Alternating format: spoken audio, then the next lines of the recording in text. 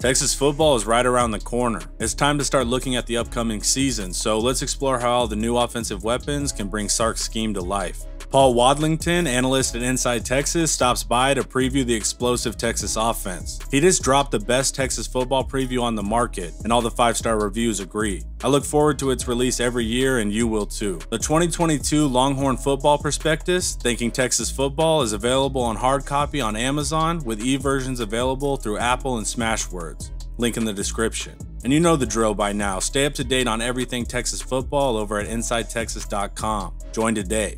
Now it's time to go through the offense, position by position, and see what the future holds. Without further ado, let's get into it. Paul, glad to have you on the channel. Let's start with quarterbacks. Hudson Card went through a tough season last year, but what are some of the things he does well, and where does he need to improve to get his shot as the starter? Hudson Card is at his most comfortable in the hurry-up spread formations that were his Lake Travis roots. He's very good at pre-snap recognition, getting the ball out quickly. He has great velocity in mid-range, great touch mid-range. He can fit the ball into small windows. He's got a good arm. He's got a live arm. He can throw it from different angles. Obviously, he's got some athletic ability. He has the ability to scramble. I think where he can improve the most going into year 3 is poise when things aren't going his way. And then also, he really struggled with ball placement when he had to go to his second and third read, particularly when he had to throw deep outside the hashes. That was a consistent issue for Hudson Card last year. You did see him finally hit a big throw against West Virginia to Xavier Worthy. And just as things started to turn for him and he started to show some of the promise that he showed in that Louisiana debut, of course, he gets hurt and he misses the rest of the season. That's where Hudson Card stands going into 2022. If Texas plays fast and really favors hurry-up spread formations, similar to his roots where he grew up in Austin, it really plays to Hudson Card's strengths. He's good at early pre-snap recognition, but when the reads get a little muddy, that's where he's shown that he can get shaken up a little bit and not necessarily be on his game. And then we have the freshman and Quinn Ewers battling for that starting spot as well. And what gives him the potential to be that elite quarterback? And also, what risks come with that play style, especially early on in his career? Quinn Ewers is a talented natural thrower who can demonstrate great arm strength, great accuracy from a dizzying variety of arm angles. When they talk about arm talent, they're talking about Quinn Ewers. He's also underrated as an athlete. He's strong in the pocket. And he has great feel for the game. He sees the field. He's not shy about taking a hit if he can exchange it for hitting a receiver 50 yards downfield on a line. I think he showed some of that ability in the spring game. He hit some really nice balls, and he threw several other balls where, frankly, the Texas Longhorn receivers did him no favors because they didn't run the route correctly. Otherwise, he would have had a couple of other touchdowns in that scrimmage. There's some Brett Favre in Quinn Ewers, for good and for bad. And you've got to live with some of the bad to get the good. He's going to throw some WTF interceptions as a freshman, also because he likes to gamble. But also, you're going to see the downfield passing game open up with Quinn Ewers in ways that Texas fans did not see last year with Casey Thompson and Hudson Card. So what is Sark looking for in his starter then? And do you ride with that quarterback through thick and thin, of course, barring injury? Steve Sarkisian boasts a well-deserved reputation as a quarterback guru and an offensive architect. He's looking for a guy who could be the conduit of the offense. Texas doesn't need Vince Young to go make a play. He just needs a quarterback to make the play that he's going to scheme up for that quarterback. So ultimately, the starting nod is going to go to the quarterback whose deficiencies can best be masked and who can distribute the ball accurately and on time to a awesome array of skill players. There's a question of whether you ride or die with the quarterback that you do select. Broadly speaking, the answer is yes. But if a quarterback completely defecates the bed, he's coming off the field and they're putting in the other guy. That's just the nature of football. That's how it's going to be. And I think it's going to be process oriented, that decision. It's not going to be outcome oriented. If there's a couple of unlucky breaks, a defensive lineman tips a ball, a receiver does a volleyball set, and he gets 2 quick interceptions, that quarterback's not coming out of the game. That's not his fault. So I think the fans and I think the coaches need to be focused on the process and not just the results.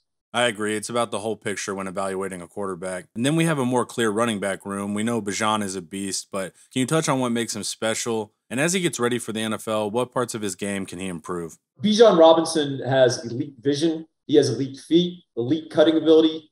He moves like a 170-pound scat back. and he weighs 220 pounds. He runs with a lot more power than people think. He bounces, a lot of guys bounce off of him, and he has a terrific stiff arm. We've seen that many times. In addition, he's awesome out of the backfield, which is a great fit, not only for the Texas offense, but ultimately in the NFL. If he can improve on anything, it would be as a pass protector. You probably don't want him as a pass protector very often. You'd rather have him split out. You'd rather have him motion out and put pressure on the defense. But when he does have to stay in and pass protect, he hasn't been great in that regard. I don't think it's a lack of willingness or strength. I think it's just a lack of reps, and he's never really been asked to do it. So that is something he'll have to improve, not only for the University of Texas, but also his NFL draft stock. One thing he probably can improve, he cannot improve upon, that the NFL may ding him a little bit on, is he doesn't have an extra gear. He's not Jamal Charles, right? You can run him down. Some of his runs are going to go for 50 that otherwise could have gone for 70. But at the end of the day, closing speed at the running back position, that is not the way that, butter your bread. You do it with the ability to turn 3-yard runs into 20-yard runs. And that's what Bijan Robinson does as well as any running back in America.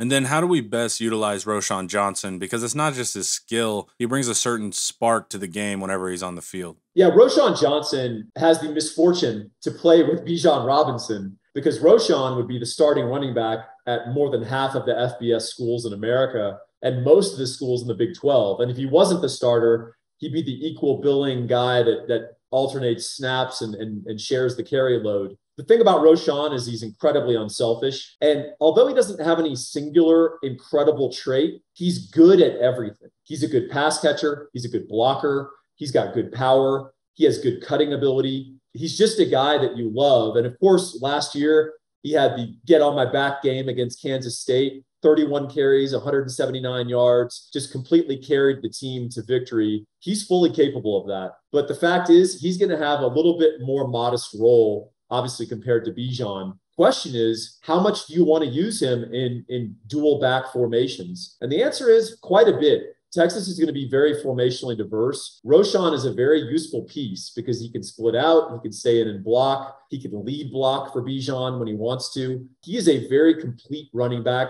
and there's huge utility value in that, not only at Texas, but maybe in the future in the NFL. For sure. And where do you see Keelan fitting into the puzzle? Do we see an added role or emphasis for him this year? Everyone loves Keelan Robinson for his speed, for his dynamism, and frankly, for his unselfishness. He values being a special teams star, and he got his hands on a bunch of punts last year. He's going to probably do it again with Jeff Banks drawing up some crazy schemes for him. The hard fact is that he plays in a very crowded backfield with Bijan Robinson and Roschon Johnson. So while Keelan Robinson is a very valued member of the team, the best way he can get on the field more is if he can improve his ability as a receiver, not only out of the backfield, but winding up in the slot. Otherwise, I think he's going to be relegated to a backup role as a runner. And then also he'll have a primary and very important role as a special teamer.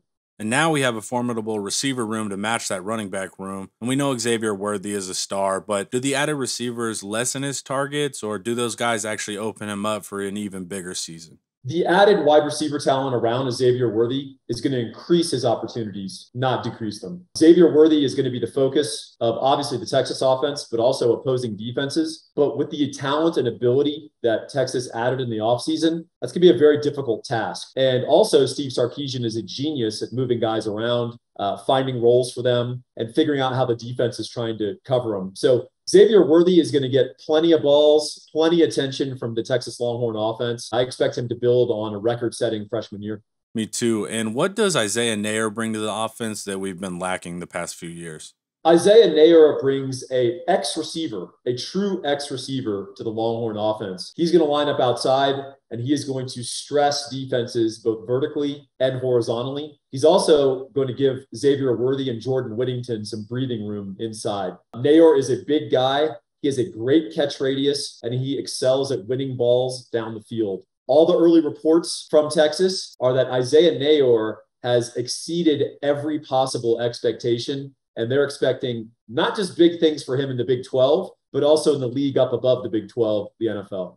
Is this the year Whittington finally gets to shine in that slot receiver role for an entire season? We know Jordan Whittington can catch the ball, but we don't know is whether he can catch a break. We've been waiting for him to emerge and to break out for 3 years. He's been beset by injuries and bad luck. They were striking him even before he stepped on campus. Now that he's healthy, he is showing a lot of talent and a lot of ability at the slot position. He's 205 pounds. He has great lateral quickness, and he's very difficult to get on the ground. He is going to be a great slot receiver for Texas, and he's going to have a lot of room to operate because teams are going to be worried about Nayor and Worthy. Jordan Whittington could stay healthy. Everyone knock on wood. He's going to show out, and he's going to have a great season for the University of Texas. And those are the top three guys right now, but we've got some other interesting names. Tariq Milton transferred in. How does his skill set and experience benefit the team as a fifth-year player? Tariq Milton, the Iowa State Cyclone transfer, is a program guy with a ton of experience. He was brought in for two reasons: to act as a backup slot receiver to Jordan Whittington,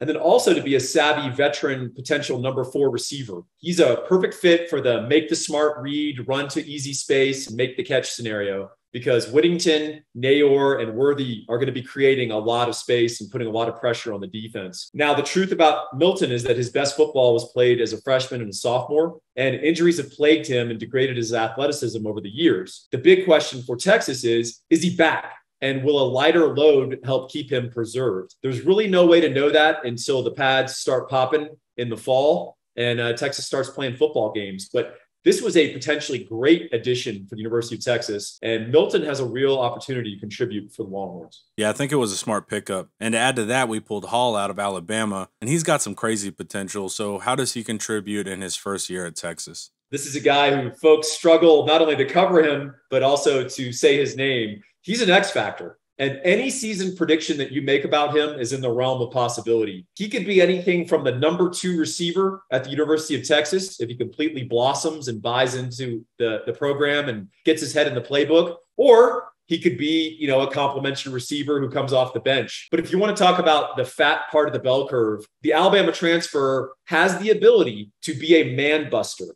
If the other team is doing a lot of man coverage and Texas wants to go 4 wide and test their ability to cover, he's going to be matched up on the weakest coverage guy out there on the field. And that should be a mismatch. Paul has a lot of potential, but anyone who pretends to know what he's going to contribute in 2022, I think they're just guessing at best. He's definitely one of the most intriguing players on the whole team. And we could have some pleasant surprises from Brennan Thompson, Troy O'Meary, Jaden Alexis, and Casey Kane as well. Out of those guys, who do you find the most interesting for our offense? I think the most intriguing wildcard possibilities are Brennan Thompson, the true freshman. He is a 10.2 200-meter speed guy. And apparently, offseason reports are that he has good hands. When you have all those other threats at wide receiver, you have threats at tight end, you have threats out of the backfield catching the ball, a guy like Brendan Thompson could be forgotten. And he might be a very interesting sort of screen and fly type of receiver. You're either throwing him a screen out in space and letting guys like Whittington and Nayor block for him, or you're just letting them run straight down the field on a streak and seeing if you can steal an easy 60-yard touchdown. The other guy to consider that I think has interesting upside potential is someone that Texas Longhorn fans have almost forgotten. And that's a shame because Troy O'Meary came to Texas and was the talk of camp 2 years ago as a true freshman. He was the best receiver on the campus, and he was every bit of 6'3", 220 pounds, and showed a lot more speed and explosiveness than people had anticipated. Unfortunately, he blew out his knee. He fought back. He recovered. He blew out his knee again the following year, and he's had a couple of knee surgeries. The offseason word is that he is healed up. He's running a lot better. He looks a lot more comfortable. So we'll see once the pads come on if Troy O'Meary is ready to remind Texas fans of what he was capable of just 2 years ago. And it's not just our receivers who can be a threat in the pass game this year. Our tight end receiving should improve as well. Where are you at with Jatavion Sanders and the addition of Jaleel Billingsley? Jatavion Sanders is the best and most complete potential tight end talent at Texas since Jermichael Finley back in 2007. Now, that's pretty bold talk for a guy who hasn't caught a collegiate pass yet, but I think Sanders has that much ability. The great thing about Sanders is he's a much more complete tight end than people know, and he showed that in the spring game. He is a willing blocker, and he is a versatile blocker. He showed the ability to block as an H-back, leading up in the hole on effectively a halfback lead. He showed the ability to line up on the end with his hand on the ground and neutralize a defensive end or an edge player. And then he showed the ability to track down smalls as a split out wide receiver. In other words, he can go find safeties and put his big 250-pound body on them. and they're not able to matador him or run past him because he's got great feet and he's athletic himself. Jatavian Sanders is a really, really interesting player. And I would not be surprised if he's going to be an NFL player in a couple of years. Jaleel Billingsley is the transfer from the University of Alabama. Texas fans are familiar with him. If you've been watching Alabama Crimson Tide football, you saw Billingsley in some big games. You also saw Billingsley not in some big games, which is probably why he's at the University of Texas for his final season. The thing about Billingsley that I think casual fans need to appreciate is that he's a role player. He is a pure receiving tight end. He is a flex tight end. He weighs 219 pounds. He can't line up in the backfield as an H-back and lead up in the hole. He can't line up with his hand down at the end of the line of scrimmage and block a defensive end. He is a role player. And I think he's going to be opponent dependent. There's going to be some games that are going to be Jaleel Billingsley games where he's going to show out based on how the opponent plays defense. I also think there's going to be some other games where you're going to see Jatavian Sanders and Gunnar Helm as the two primary tight ends for University of Texas. Yeah, and I'm feeling more comfortable with Sanders and Helm's blocking ability as well. I was kind of worried about that going into the year. And speaking of blocking, let's talk about the offensive line. What does the O-line have to do to improve significantly from last year? The Texas offensive line has a lot to prove coming into 2022. The main thing they can do to improve is show better unit cohesion, better coordination and orchestration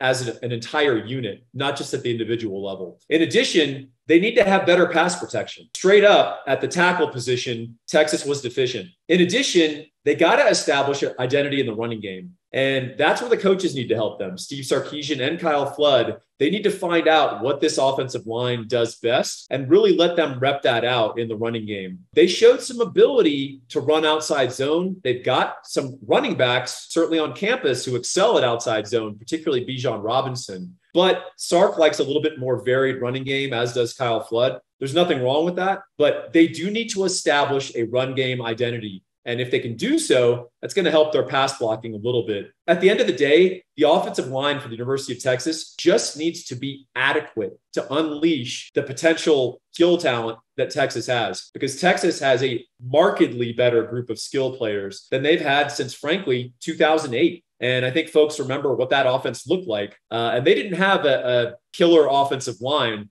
They had an offensive line back in 2008 that was sufficient. And with that sufficient offensive line, Colt McCoy, Quan Cosby, Jordan Shipley lit up the Big 12. What Texas needs out of this group is adequacy. And if they can get that, I think the Texas offense can actually be dominant. I agree. And how many of the young guys end up in that starting rotation as the year progresses? In 2022, Texas went and signed what looks to be one of the best offensive line classes, not only in Texas history, but arguably in college football history. And when you look at these guys individually, you look at their film, I kind of believe the hype, and Texas fans should too. That said, starting freshman offensive linemen, particularly true freshman offensive linemen, not ideal no matter how talented they are. So the natural question is, how many of these guys are going to start right away at the University of Texas? I think the conservative answer is 0 or 1. And I think that's going to be Kelvin Banks at offensive tackle. By the end of the year, I think as many as 2 guys could be starting. I think the best thing for Texas would be actually if there are only 0 or 1 that is a starter, because that tells you that some people stepped up, particularly Christian Jones, and that they also found an optimal role for Hayden Connor, who's kind of going to be used as the jack of all trades. They're going to plug him in wherever they can get the greatest boost as a starter. So if Texas has good results from some of those returning starters, hey, you may not see any of those young freshmen start, or just one of them. If you see multiple guys start early, well, that doesn't bode well for the development of some of the returning sophomores, juniors, and seniors. No, it doesn't. And then zooming out to look at the whole offense, what gives them a real shot to kick some ass this season? The Texas Longhorn offense has the potential to go from good to dominant. And the reason is because of the elite level of skill players that the Texas offense is going to be able to get the ball in the hands of. You've got an incredible backfield. You've got a wide receiver core, which I believe will be the best in the Big 12 and top 10 nationally. You've got an offensive line with the potential to be improved. Then finally, at the quarterback position, I think you have elevated skill sets. Hudson Card should be better coming into his 3rd year at Texas. And then Quinn Ewers, of course, is a blank slate. You could project about whatever you want into him. And the fact is, If he shows composure, he demonstrates his consistent arm talent. He understands the offense. He understands how to distribute that ball out to all those skilled players, including tight ends, the likes of which Texas has not seen in 10 or 12 years. You have the potential for a dominant offense, not only in the passing game, but in the running game. You also have the potential for one of the most formationally diverse offenses in University of Texas history. Texas should be very comfortable going 2 tight end, going 4 wide, going 2 running backs. They can motion out all their running backs. All the running backs are pass catching threats. You've got tight ends who can both block and catch in Gunnar Helm and Jatavian Sanders. You've got a sort of role player receiving threat tight end in Jaleel Billingsley. You've got a very explosive, but also diverse skill set at wide receiver. This is one of the most potentially complete Texas offenses that we've seen in a long time. And it's really going to depend on that offensive line and the quarterback position coming together to the hopes of Texas fans. Great stuff, Paul, and it'll be fun to watch them this year. And you know I read your football preview every year, so please let the viewers know where they can pick that up and where to find your other articles. If you want the preview, there's 3 places you can go. If you want the e-versions, go to Apple. If you are a Kindle reader, go to Smashwords and do the MOBI format. Finally, if you want the paperback, you're old school, go to Amazon. You can order the paperback. It's 150 pages of the best Longhorn football preview on the market, in addition to being, frankly, the best Big 12 preview and the best Longhorn opponent preview. Every position, every unit, every player. Look it up and read the reviews. And don't just look at the stars. Right now, it's all 5 stars. But go actually read the reviews and see what they say about the preview. If it's up your alley, jump in. I'd be glad to have you as a reader. And then if you want to read me and be a part of the best conversation about Longhorn sports that you can find, I want you to go to Inside Texas. And in fact, if you buy the preview, you're going to find a special Easter egg. And it's a promo code that you can use to get $50 off for your first year off as a new subscriber. That's 50% off. So basically, you can get the best Texas football preview on the market. You can get a promo code that saves you $50, and your knowledge of Longhorn football and all sports has grown significantly. I thank all of you for being readers, and I'll see you on the other side.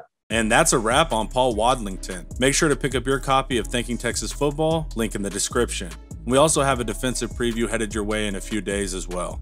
Thanks for hanging out. Watch some more of my videos here, and don't forget to like, subscribe, and share if you want to support quality Texas content. As always, hook 'em.